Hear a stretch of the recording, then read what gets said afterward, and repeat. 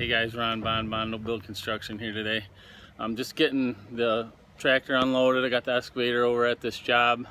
We're putting in a monolithic slab for a little addition on a house, and we're going to put one course of blocks on it. I'll show you what we're up to.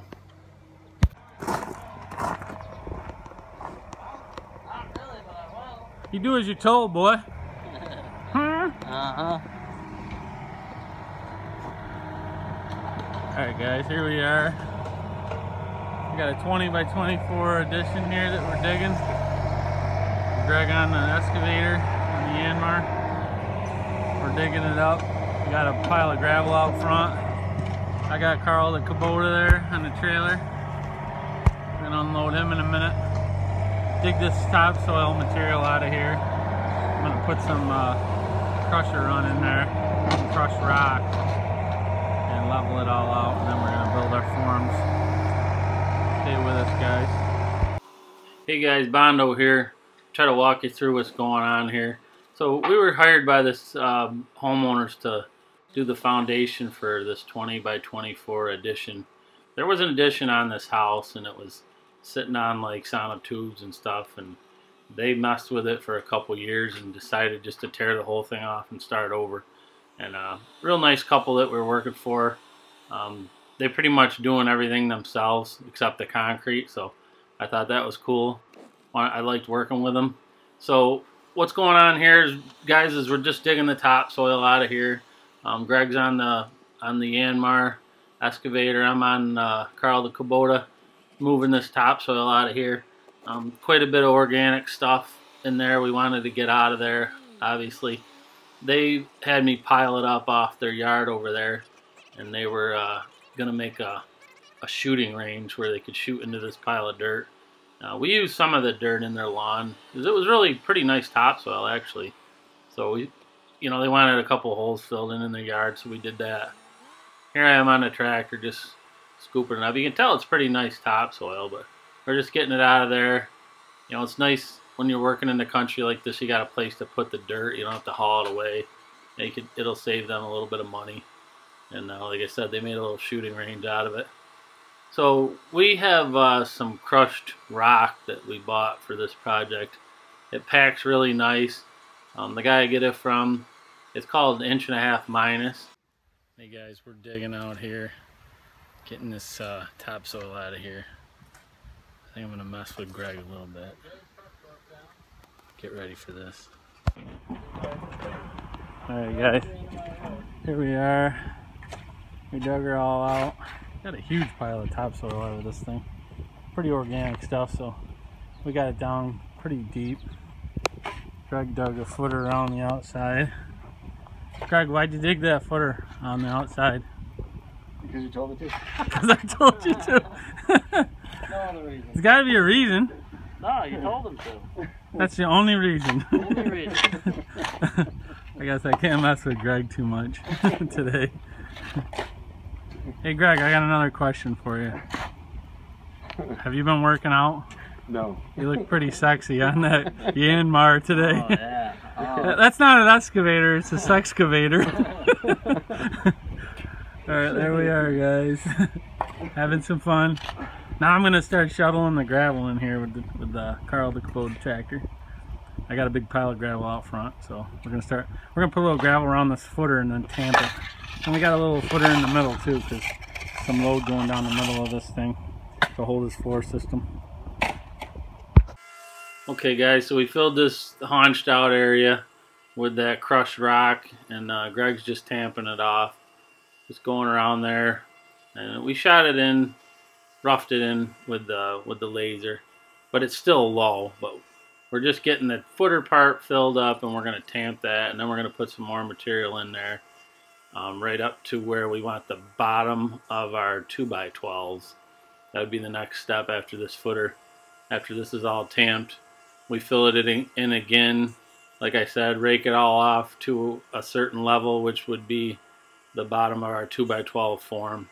Because the edge of this pad is 12 inches thick, or 11.5, because we use 2x12 to form it off. Put our box around, 2x12 box. Now what we're doing is bringing the center up So we got 5 to 5.5 inches of concrete in the middle. It's going to make a footer on the outside like that by putting everything in it 11.5 inches deep. Then go back and put your gravel in the middle like that. That's going to create that monolithic footer that you want on the edge. It'll have all that stone in the middle. It'll give you good drainage underneath the slab and it won't heave. That's the way we do it. Alright guys, we got her all dug. Put the gravel down. Got our little haunched edge there. Got a haunch down the middle of it. Kind of shady, but put a haunch down the edges and down the middle. We're putting our wire mesh in, and there's a haunch up here by the house.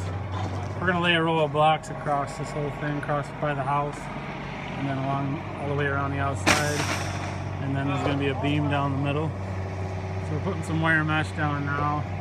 Greg's digging some Bigfoot or Sono tubes. There's going to be a big deck off this side. So we're using these Sono tubes, or these Bigfoots. We're going to hook Sono tubes up to them. Bury them down in there.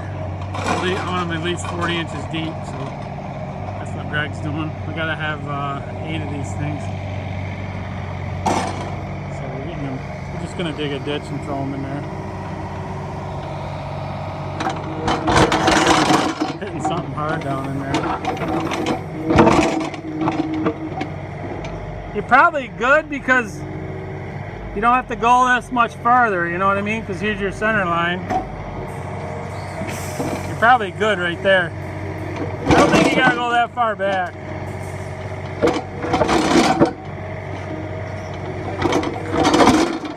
Yeah, you're far enough. You don't have to go any further. You can get it down deep. I think you're going to miss that big rock. There's a huge rock down in there somewhere.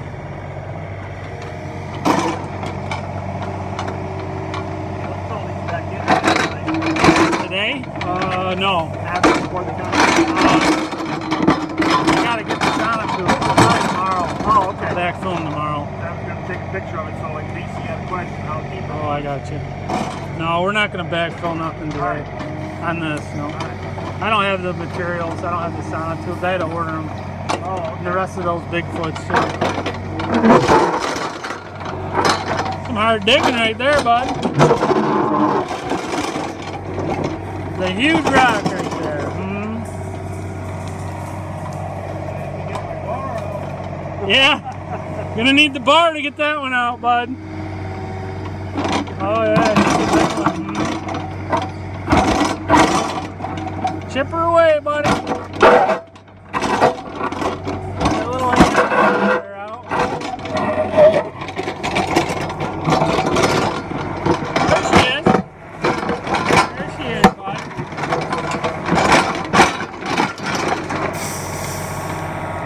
Hell yeah. Freaking Myanmar doesn't give a shit. Rip it out.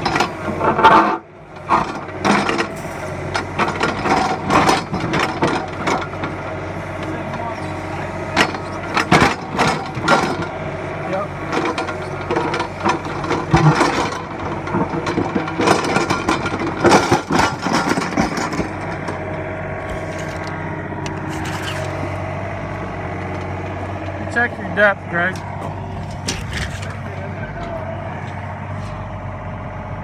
You're good at the depth there. I think we can go around that bad boy. You got 48 inches right there at depth. Don't go any deeper.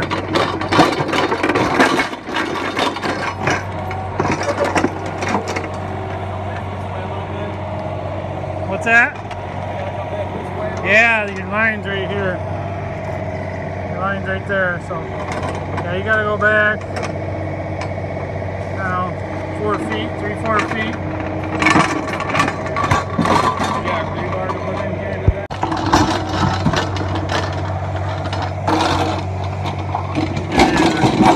Digging these Bigfoot holes right now. Quite a big ditch to put them things in there. This is like the ultimate deck foundation, guys. I've done a few of these for people. So nice for the customer. When I'm done with this foundation, guys, they can just drop their beams right on here and It's so much easier to frame this deck off. They don't have to do really hardly anything. Makes life easy. And with those Bigfoot funnels, there's no uplift. There's no settling and there's no uplift. We get them down there 40, 48 inches in the ground, well below the frost. It's a really nice setup. So I like those things.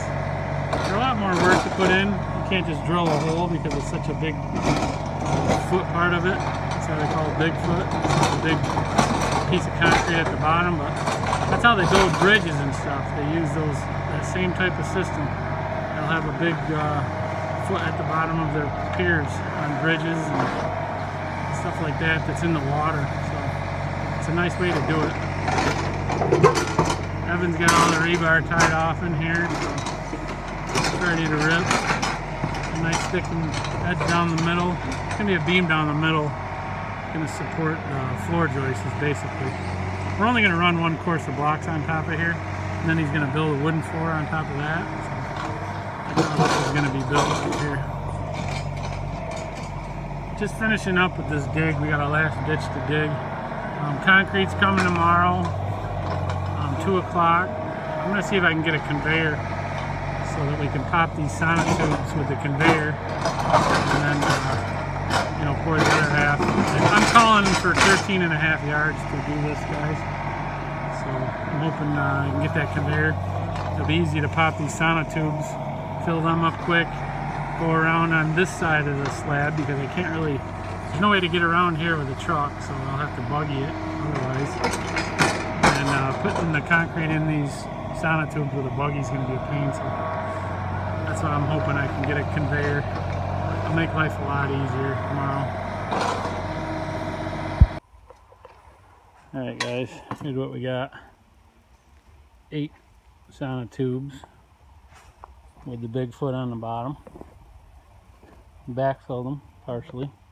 Basically backfills the Bigfoot part. Put some 2x around there to hold them in place.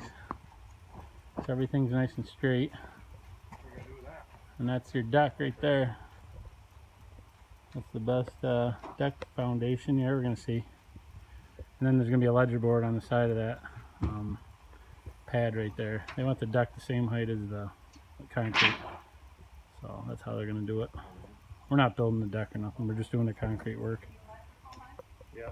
That's what we got. So guys, if this is your first time on my channel, my name's Ron Bond. I have a company called Bondo Built Construction. The reason it's called Bondo Built is all my friends call me Bondo, so that's how I come up with that catchy little name. So we do a lot of flat work and stuff, concrete, stampcrete, found all kinds of different kinds of foundations. We do Nudura foundations. As you can see, we do excavation work. We have a couple small machines. We do some of the smaller stuff like that. So really appreciate you coming on here. I hope you're getting something out of the video. If you like the video so far, do me a favor and hit the like button. That'll help me out a lot. And you know, if you've been watching my stuff and you're not new to the channel, thanks again for watching. If you're a subscriber, thanks for subscribing. You guys that aren't subscribers, think about subscribing. We got a lot of videos we're putting out, and we got a lot more work to come this summer. If you like cement work and if you like doing house renovations, we do that in the winter. We got all kinds of videos on that. I got over 100 videos now, guys, so you know, check that out. Get on my channel and hit that bell notification too if you subscribe, so you know when we're uploading videos. Thanks again. So here we are pouring the slab, guys. This is the first truck. We poured out a 3,500 pound concrete with water reducer in it. And what we're doing here right off the bat is just filling the outside of the footer in. So we got that haunched edge. I wanted to take this first truck and pretty much fill that whole footer in. Not all the way to the top, but we held the rebar up and we poured it about 4 inches down from the top. And this called for, I figured it like 13.5 yards, so I ordered 14 yards is what I did. And the first truck came in and we pumped out the first 7 yards, and that's about where we ended up, right where you see right now.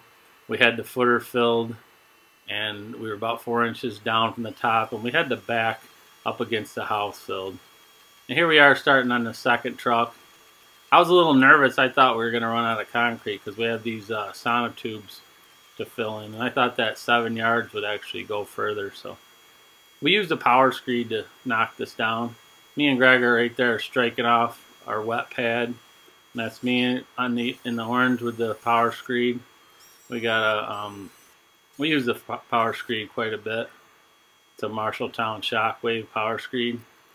There's Greg, both floating off the slab right now, and that's me just finishing up things going down there. And Pat's the driver. He's in the blue shirt. If you watch him, he keeps jumping in there and helping us. He likes helping, so he's a good guy. So here we are, guys, filling in them Sono tubes with the Bigfoots on them. And I'll be honest with you, we didn't put enough backfill around those things, so we started pouring these things, and they started to raise up a little bit. So kind of sucked. We should have put more dirt around them, around the base of them, around the Bigfoot part. We put a fair amount, but we didn't get enough, evidently. So Greg jumped on the excavator, and we just put more dirt around them. Not a big deal. We just started filling in, you know, a little dirt around them, and then we'd pump some more concrete in there, just keeping them from floating, basically. We've done these both ways, where you backfill them completely, and then other times where we didn't backfill them. Because one time we backfilled them completely, and the Sono tubes got wet, and that was a mess too. So we didn't backfill them enough. Lesson learned, no big deal.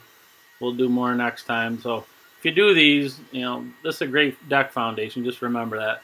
Backfill that Bigfoot on the bottom real good, and maybe up that Sono tube about a foot. So we ended up having enough concrete here, which I don't think we had much left over, but it worked out real good. We had enough concrete. We filled these things up, and it worked out real good for us. We ended up shooting them in with the laser. I left the tubes a little bit high. I didn't try to cut them off right at the beginning. I left them high, and I just checked my concrete with the laser. And then here in a little bit, we cut them off. Right here, me and Greg are actually taking a grinder and just marking them with the laser and cutting them off, and then I finished filling them up. We had a little pile of concrete there that the driver left us, and we just filled them up. Alright guys, I'm looking at this. I don't see any bleed water on there. When I touch it, I'm barely leaving a foot or a fingerprint. So I'm going to put a power trowel on this thing now, knock it down, especially out here in the sun. We want to check it in different spots because of the shade, you know. The shade there, so you can see that line from the house.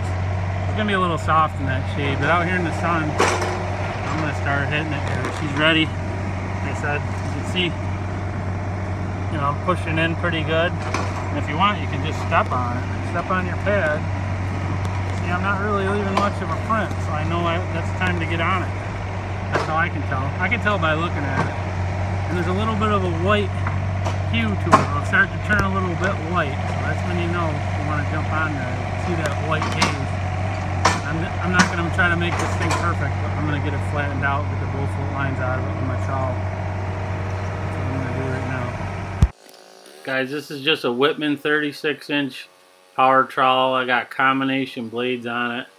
And I'm just half lapping this thing. That's what I call it. As you can see, I'm just taking a half a pass with each pass. Some people will do 2 passes and then they'll go back down the middle of the 2. I just half lap everything, and it seems to flatten things right out. I'll go one direction, let it dry, and then hit it in the other direction. That's how I power trowel these. And right now my blades are fairly flat. I don't have them angled. As the concrete dries, you're going to want to change the pitch of your blades, you know, make them a little bit sharper. You know, actually, it's like putting more pressure on a hand trowel. You know, if you're hand troweling when it's getting harder, you want to press harder and angle your blade. It's the same thing with the power trowel. But right now, when it's soft like this, I just got the blades fairly flat. That's how I do it. That's how I've been doing it for years. I like these combo blades. Some people don't like them. Some people like finished blades with floats that they can take on and off. I just like these combo blades. They seem to work good for me.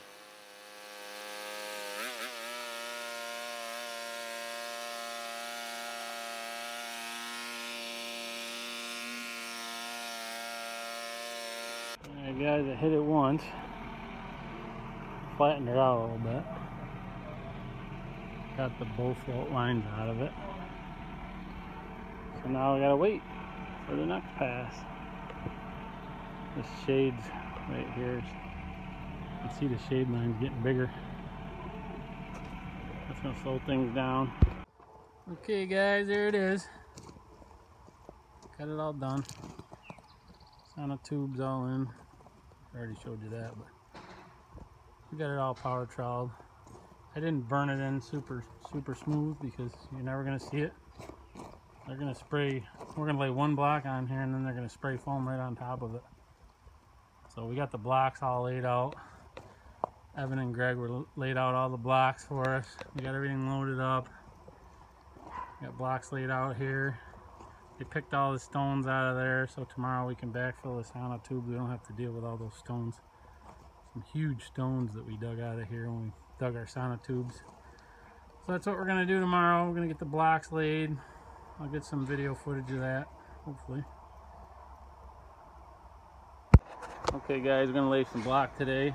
First thing we did is squared up the building, went around, snapped some chalk lines on the slab. I always make these slabs a little bit bigger, so I got a little wiggle room. I don't like to try to make them exact, so I usually go 1.5 inches bigger on my slab. So we just squared everything up, snapped the line all the way around the perimeter. That's gonna get me started. I'm gonna start with laying in my corner blocks. I'm gonna lay up a little corner. I'm only doing one block here around this, so I'm just gonna lay one little block corner, one each way. And then I'm gonna lay a block over here against the wall here and turn the corner there. On each corner I'm gonna do that, and that's gonna be where I can pull my lines off of on each corner. So guys, we're just gonna pop one course of blocks on top of this foundation. I don't lay a lot of blocks anymore. I used to build a lot of block foundations when I was younger. I don't really like doing it anymore, but I will occasionally lay a block on top of a pad for a customer if they're doing a garage or something. I don't like to see people build right on top of the slab, so we just did a garage there a couple weeks ago and we laid a block on top of it, some split face block. So, you know, actually it's pretty easy, guys, if you've never done it before, especially something like this. You know, it's not hard. Just get yourself a pair of line holders, spot yourself your corners, put your corners in there. You only need 2 blocks. Let them harden up so you can pull your strings tight and use your line holders, pull a string, and just take your time. You know, you don't have to throw the mortar on the end of the head joints. That's how I do it, but that's because I've laid so many blocks. You can just put the mortar right on the head joint of the block as it sits on the ground. Just butter up the ends of the block. I do that sometimes too. And then once I get rolling, I'll slap it on the ends. But you don't need to be fancy with it. Just take your time, lay it to the string, keep it straight. You get a good string line and you'd be surprised. It ain't that hard to lay blocks. Just like I said, take your time and make sure I'll mention it here in the next part of the video, but make sure you fill up your head joints. That's a kind of a pet peeve of mine. You know, some guys, they don't fill up those head joints on the blocks and it just looks like crap. They got like a hole there and like a little spot the bees can get in and stuff. As I am here, I'm just leveling out these corners, guys. Corners in. I'll get you a little closer here. You see what's going on.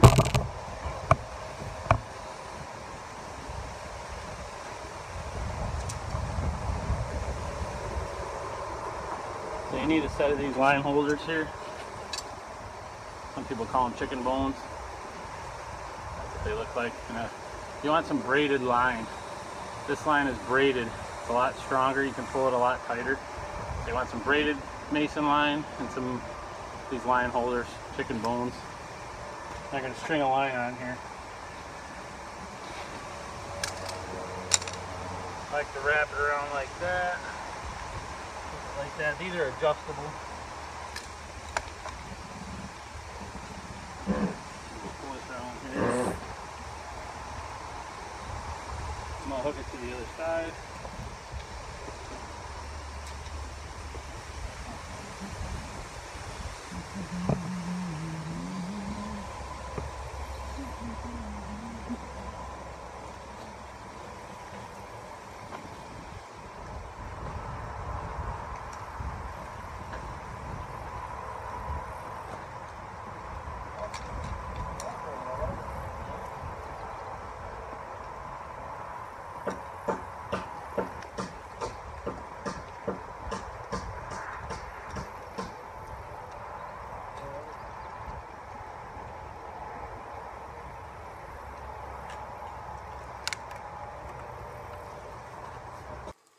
That's how to set the string line, guys. You know, I got Evan here, actually it's Brent, loosening up my mortar a little bit. As you start, you know, taking time to get the blocks, and your mortar will dry out on you sometimes. And I like to throw it on the head joints, and if it doesn't stick, I know it's too dry. So don't be afraid to, if you got a guy helping you, just spritzer a little water in there, and it'll stick a lot better. Even if you're by yourself, take a minute, because that'll slow you right down. The mud starts drying out. It'll start to bother your arm and your elbow. So just make sure the mud's nice and loose. You should be able to shake it down on your trowel. You should be able to put some on your trowel and just give it a shake, and it should flatten out. If it's doing that, it's about the right consistency. If it stands up when you scoop it up and you can't shake it down, it's too thick. You don't want that. We used a pre-mixed mortar on this, Type S. You know, I think it was made by Lafarge or whatever. And it just comes in a white and green bag. And you can get it anywhere. Any of the box stores have it. I got it from New Haven Lumber. And it works good. You don't have to put any sand or nothing, and it's all pre-mixed. For a bigger job, I would buy, you know, straight mortar, and I'd buy some sand and mix it like that. But we just mix this. I had the guys mix this by hand, so no big deal. It wasn't enough to even worry about it. I didn't even bring my mortar mixer. I got a mortar mixer, but it needs a tune.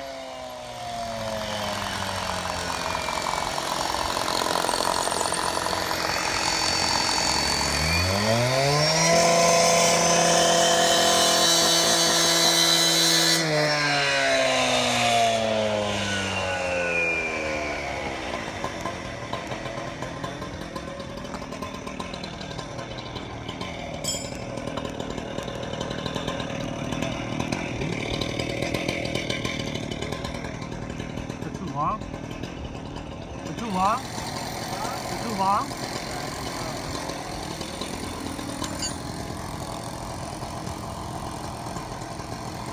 Yeah, give me a shorter one. Put it right in there. See how it goes. Good. Calm it down there.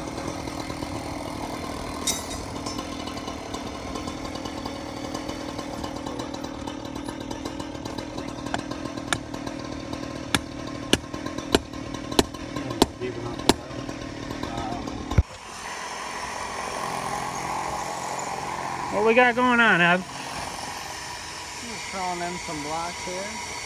Filling in the holes? Yeah. Got little rebars down in there. We does. That's the way we do it, huh? Oh yeah. Then we put our anchor bolts in. We're sticking a little pin down in the slab. I was filling them up with mud. Brent's over there drilling the holes with a big drill. And this is what we're doing. I put a little paint spot on there so they know where I want them. Sticking them in like that. Now we fill them in and put our anchor bolt in. Easy peasy. There's our mega deck foundation. We're gonna backfill that today. All that dirt. But that's the best deck foundation. I said it before. I'll say it again. That's top-notch deck foundation. Bondo built deck foundation. You could square dance on that deck. You could have 50 people out there square dancing, Evan, on that deck. You know what I'm saying, kid? Oh yeah, I'm on Square dance. We're gonna have a square dance out there. That's what the customer's gonna do. Okay, guys, so I'm gonna explain this wall in the middle here. The customer was gonna put a beam down through here in the middle, and I'm like, why would you do that? I'll lay some blocks in there for you. So it wasn't really part of the job, but I said I would do it for him. Little things like that make the customer happy. So instead of building a huge beam down through there and setting it on the floor, it only took me about 20 minutes to lay those blocks in there. We're going to put anchor bolts in it, and he's going to run his fill plate on there. And that's going to be where his floor joists run. His floor joists are going to run right across that. So he won't need to build a beam or nothing. And they're going to spray foam inside of here. So this will all be spray foamed right down here and across the concrete, the whole thing. So it's going to be conditioned space in here. So that's how they're going to insulate it. So There's the existing house. So little things like that, guys. Another thing, we tooled off all the joints. I haven't brushed them yet, but know all your head joints. You know, don't leave open holes in the head joints. That looks like crap. Even though you're not going to see any of this, I like to make it nice and neat. Strike it all off. We're going to wash the slab, get all the concrete off it, but you know, make sure you tool your joints. Fill your head joints, the tops, like this. Fill that in. It looks a lot better. You don't want a little void hole here that bees and stuff can get in, so it just takes a second to do it. I always like to fill them in. It just looks a lot more professional. Like I said, you're not going to see any of this. It's going to get spray foamed, but I still want it to look nice because there's people going to see this before they spray foam it, and I want my name on here. It's going to look really nice. That's what I got for you. Okay, guys. Well, that pretty much wraps it up for the video. Thanks again for watching. I hope you got something out of this video. Throw me a comment. You know, I really appreciate that. Ask me some questions if you got them. And we'll see you on the next video, guys. Thanks again. Okay, guys. We got her all backfilled. It's starting to rain, so come out nice. Finished product here. Actually, the rain's good for this slab.